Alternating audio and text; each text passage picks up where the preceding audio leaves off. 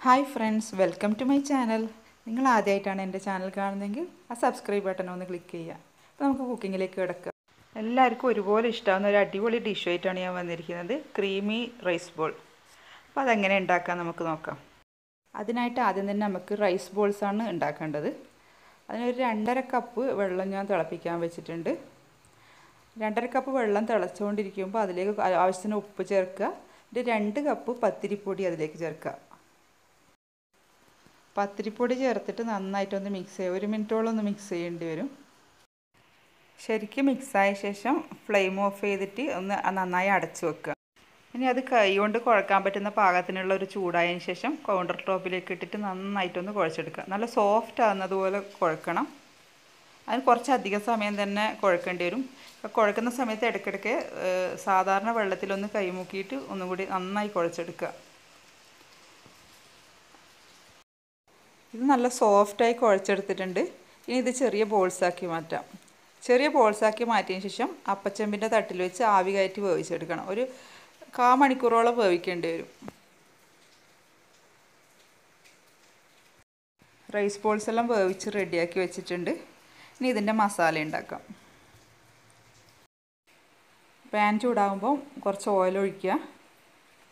Oil ചൂടായതിന് ശേഷം അതിലേക്ക് ഇഞ്ചി വെളുത്തുള്ളി പേസ്റ്റ് ചേർത്ത് കൊടുക്കുക. അത് 2 ടേബിൾ സ്പൂൺ ഉണ്ടത്. അതൊന്ന് വഴറ്റി അതിൻ്റെ പച്ചമണം മാറിയതിന് ശേഷം 4 പച്ചമുളക് ചതച്ചതും കൂടി ചേർത്ത് കൊടുക്കുക. അത് വഴന്ന് പച്ചമണം മാറിയതിന് ശേഷം ഒരു ഉള്ളി ചെറുതായി അരിഞ്ഞത് ചേർത്ത് കൊടുക്കാം.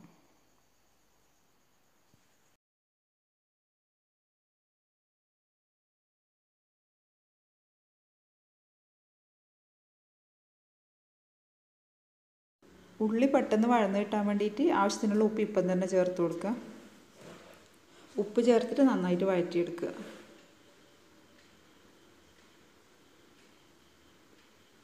തക്കാളി ചെറുതായി അരിഞ്ഞതും കൂടി ചേർക്കുക. എല്ലാം കൂടി നന്നായി മിക്സ് ചെയ്യാം.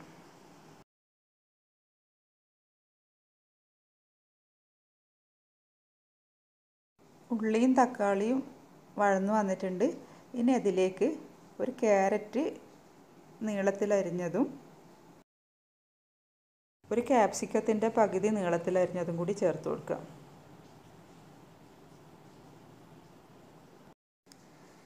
ക്യാരറ്റും ക്യാപ്സിക്കവും വെന്ത് വരുന്ന സമയം കൊണ്ട് നമുക്ക് ഇതിലേക്ക് ഒരു വൈറ്റ് സോസ് ഉണ്ടാക്കാനുണ്ട്. വേറൊരു പാൻ വെച്ചിട്ട് അത് ചൂടാകുമ്പോൾ 2 ടേബിൾ സ്പൂൺ ബട്ടർ ചേർത്ത് കൊടുക്കുക. അത് മെൽട്ടായതിന് ശേഷം അതിലേക്ക് 2 ടേബിൾ സ്പൂൺ മൈദ കൂടി ചേർക്കുക.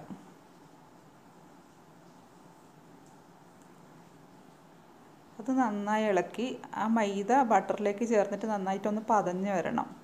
പതഞ്ഞ് വന്നാലാണ് അതിൻ്റെ ഒരു പച്ചമണം മാറുക.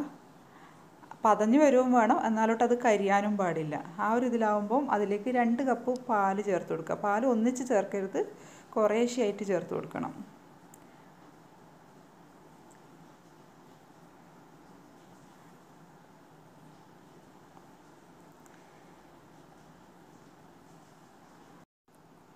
പാൽ ഫുൾ ചേർത്ത് കട്ടയില്ലാതെ ഒന്ന് മിക്സ് ചെയ്തെടുക്കുക.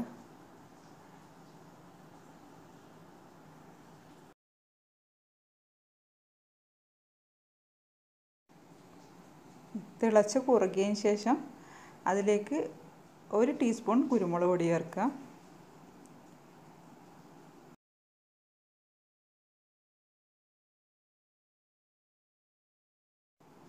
ആവശ്യത്തിന് ഉപ്പും ചേർക്കുക.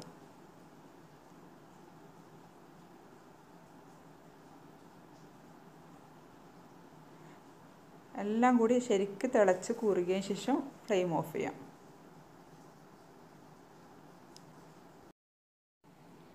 ക്യാരറ്റും ക്യാപ്സിക്കും ശരിക്കും വെന്ത് വന്നിട്ടുണ്ട്. ഇനി അതിലേക്ക് 1 കപ്പ് ചിക്കൻ ഉപ്പും കുരുമുളകും ഇട്ട് വേവിച്ച ചിക്കൻ ചേർത്ത് കൊടുക്കുക.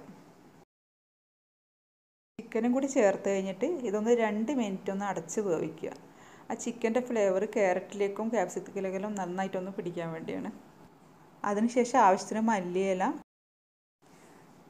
1/2 സ്പൂൺ ഗരം മസാല, എല്ലാം കൂടി ചേർത്ത് ഒന്ന് നന്നായിട്ട് മിക്സ് ചെയ്തെടുക്കുക.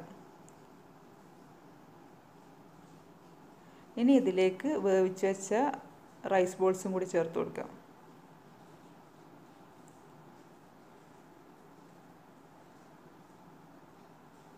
എല്ലാം കൂടി ശരിക്കും ഒന്ന് യോജിപ്പിക്കുക.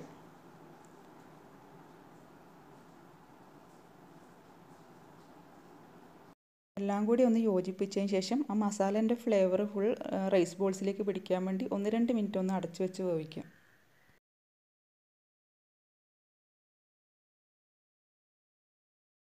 എല്ലാം കൂടി നന്നായി മിക്സായി വന്നിട്ടുണ്ട്. ഇനി ഇതിലേക്ക് വൈറ്റ് സോസ് കുറേശ്ശേരി ചേർത്ത് കൊടുക്കാം.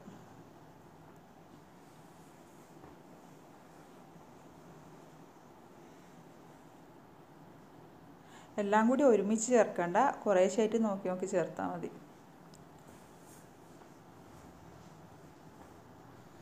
എല്ലാം കൂടി മിക്സായി വന്നതിന് ശേഷം ഫ്ലെയിം ഓഫ് ചെയ്യാം.